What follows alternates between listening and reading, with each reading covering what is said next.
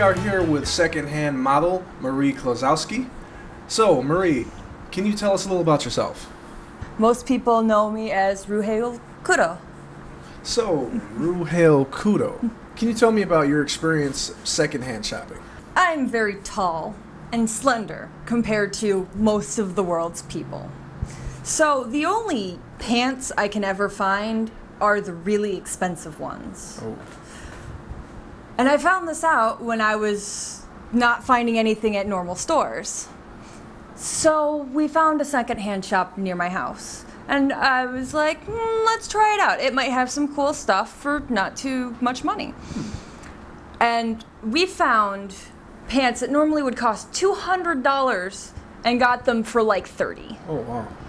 And so ever since, that's what I do is I go to secondhand stores and I buy pants that are my size. Oh. And don't have to spend outrageous amounts of money. Makes sense. When you go secondhand shopping, what specifically do you look for? What's your fashion taste? My fashion taste is extremely eclectic.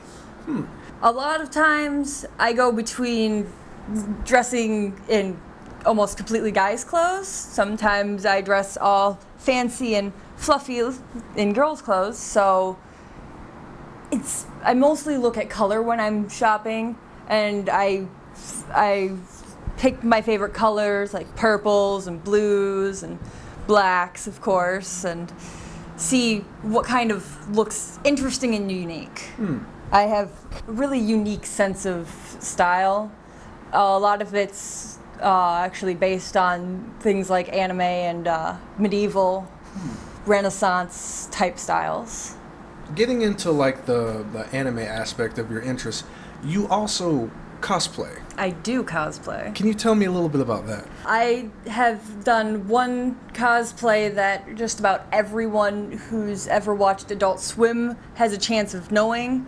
I cosplay the character Envy from the show Full Metal Alchemist. What got you into cosplay? I knew a few friends who cosplayed, but it started out with working at the Renaissance Festival. Oh. So I'd have to go in costume because I sold food items as a fundraiser for my robotics team that I was a part of. Oh. Yeah, a little bit of brainy stuff in there. And so I was compiling clothes for Renaissance garb. So cool skirts and dresses and corsets, the whole 9 yards. Nice. And a bunch of my friends were telling me about different conventions that they went to, like JFAX here in Grand Rapids and YomaCon down in Detroit, and they asked me if I wanted to come along. So I said, why not? It combines anime with dressing up, which I've always loved since I was a little kid. I went one time, and they haven't been able to stop me from going since. How do you make or get those outfits? Well, the easy cheating way is always you can order them online. Oh, yeah. But those are usually pretty expensive. So one of the things I do personally is I go to thrift shops, Salvation Army, and other secondhand stores, and I find clothes that are very similar to what I'm looking for, usually a little on the big side so I can manipulate them. And then I use my grandma's sewing machine, and I look at my reference pictures and cut them out a little differently and sew them back up to do whatever I need them to. Oh, sweet.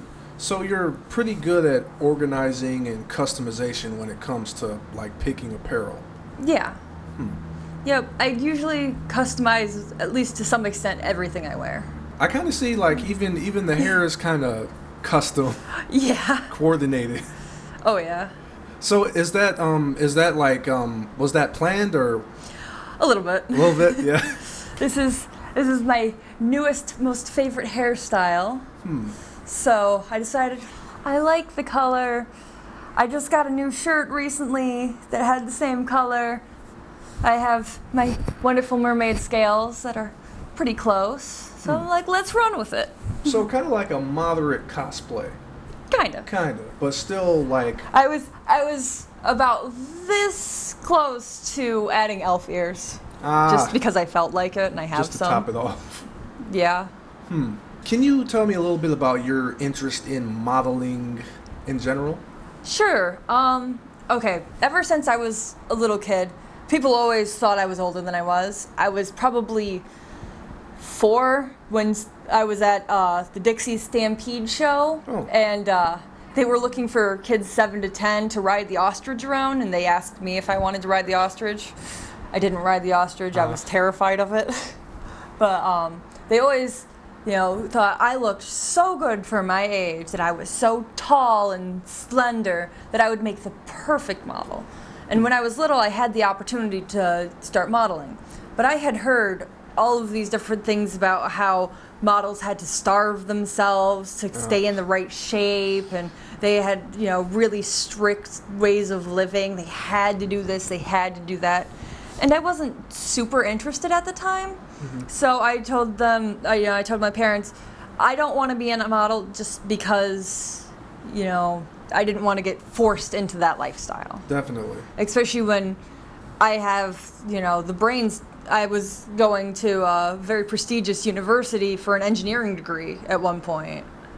Oh. So. I feel like that point should be revisited real quick. So, about the quote unquote brainy stuff. How brainy? I took 3 AP courses in high school, and the tests are graded from a 1 to a 5. I got 4s on 2 of them, and I got a 5 on 1 of them. Oh, wow. And I took AP biology, psychology, and calculus. Calculus is the one I got a 5 on. Okay. I went to Kettering University for a while, and I made Dean's List almost every term I was there. So, very brainy. I was on a robotics team in high school where we built a 120-pound robot to play games. The robots aspect, that sounds pretty interesting. Do you care to expound on that a little bit? What it is it's a group called First Robotics. It's worldwide, and every year it's a challenge. They have different levels. I was in it in high school, middle school, and elementary school. And I did Lego robotics first. So you build a little Lego robot to play a game. It had to complete little tasks in a certain amount of time. And then when I went to the bigger FRC, First Robotics competition, it was a 120-pound robot. It had certain height restrictions, size restrictions, weight restrictions, everything. And we had, I think, 6 weeks to build this robot from scratch. Wow. To compete it. And you are on, there's 2 teams of 3 robots apiece, and you had to play different games. So one year we had to take inner tubes and hang them on this tree-looking thing. We had to play soccer with these robots. We had to do just all sorts of cool things. We had one challenge was called lunacy, and the floor that the robots had to drive on and the wheels we had to use to drive on it made the robot react like it was on the moon with the traction of being in lunar gravity. That is some very awesome stuff. What are your thoughts going into the competition? Seeing as how I'm not really familiar with the whole world of modeling, and I'm just starting to kind of get back into the idea of being, pretty cool, I'm just going to try and pick something creative and just let people see just how creative I can be with stuff that people didn't want anymore. Take things that were people's trash, basically, and turn them into things that people would actually be like, wow, where did you get that? What do you hope to overall take away from the competition? I kind of hope to, get a feel for what, different people have the ideas of when it comes to fashion, to, see my competitors and see what their ideas are, and just find some cool stuff. Well, all right. And there you have it. Well, best of luck to you in the competition. Well, thank you. Yep.